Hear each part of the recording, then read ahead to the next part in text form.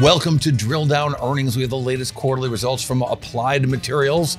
I like to think of them as AMAT, at least I do. I'm Cory Johnson, the Chief Market Strategist for the Futurum Group. Let's look at the business news behind this stock on the move, and the stock is moving in after-hours trading.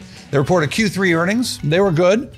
Wall Street likes to say beat or miss, and this was a beat, but let's look at the business, what it actually did. $6.78 billion in revenues. That's a 5% on an annual basis. And good margins, almost 28.7% margins for this business, better than they've done in sometimes in the past. And things are going in the right direction. Growth is happening again.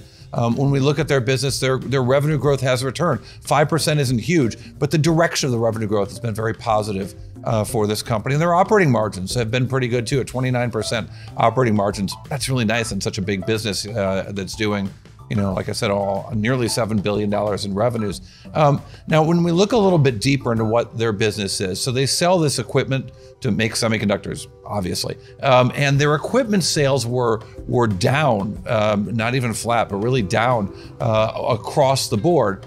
But when you look at everything that they sell, so their services business, the systems that they sell, the adjacent markets that they're in, those are all growing kind of nicely. And the real dramatic story here is the DRAM business. So DRAM was fantastic in the last couple of quarters, and the growth rate on a year-over-year basis down, or as a percentage of their business, however you want to look at it, was not as huge as it was last quarter. It was still really big, really strong growth in DRAM, and a lot of that into China. And so that's a concern. That's something I'm certainly watching, is about the concerns about what kind of semiconductors China is allowed to make and the businesses they're flexing into. Should they make cutting edge semiconductors? Well, we know they can't do that because of export controls from Europe and from the US. But furthermore, what does it mean for foundational chips like DRAM that are really the heavy workers in the world of semiconductors? And should China be allowed to dominate there? Concerns about that going forward.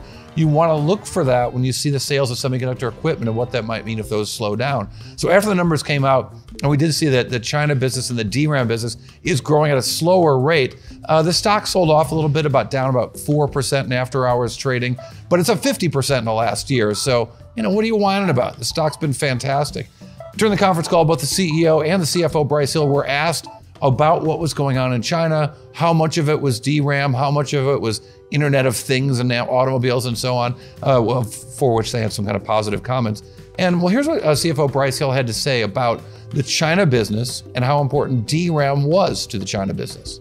The 32% is almost no DRAM to China. So you've got it right. Our business mix to China declined to 32%. And if I think back in time, just to remind everybody, if we go just over a year back, it was, like 17% mix to China. We were having supply chain issues, so it was very low at that point. In the last 3 quarters, we bounced up to the mid-40s. Well, we served the DRAM that we could ship, and that's the prior 3 quarters. And we feel this quarter, 32% is probably normal for us, or in the normal range for us. That's across our entire business for shipments to China. And what it really represents is ICAPS. And the ICAPS market, in total has been very robust. We think it'll be a record year in our fiscal year for ICAPS. And China also, we would call it robust. We're adding customers, utilizations are improving. It's a, wide variety of products and factories. So, we think that market is robust both in Q3 and in Q4. So this was their fiscal third quarter. They just reported. So he's saying Q3 and Q4. I don't know. It sounds like he's talking about calendar quarters. This growth rate has a while to go in China with DRAM. All right, what's it all mean? What's your big takeaway on the Applied Materials earnings? I've got that in your Drill Down Earnings Bite right after this. The Drill Down is brought to you by Futurum Group, where analysts, researchers, advisors, content creators, and marketing experts help business leaders anticipate and understand shifts in their industries and build strategies to leverage disruptive innovation. With deep analysis, Futurum Group's extensive industry experience delivers reliable research and data, thought leadership, and actionable advice to help you with your strategy and go-to-market efforts. Futurum Group. So here's your essential drill down summary on Applied Materials fiscal third quarter earnings. $6.78 billion in revenues, up 5%. That's good. Operating margin of 21.7%. That's good. But what was really interesting in the quarter, the number I want you to remember, is 41% The DRAM business, selling the machines that make DRAM, was 41% grower in the quarter. While that was less than last quarter, it was still super strong. The company says that's going to continue for at least a few more quarters to come. All right, thanks for listening to Drill Down Earnings. Check us out on YouTube, Instagram, and TikTok, and all the socials. Drill Down Earnings, part of 6.5 Media.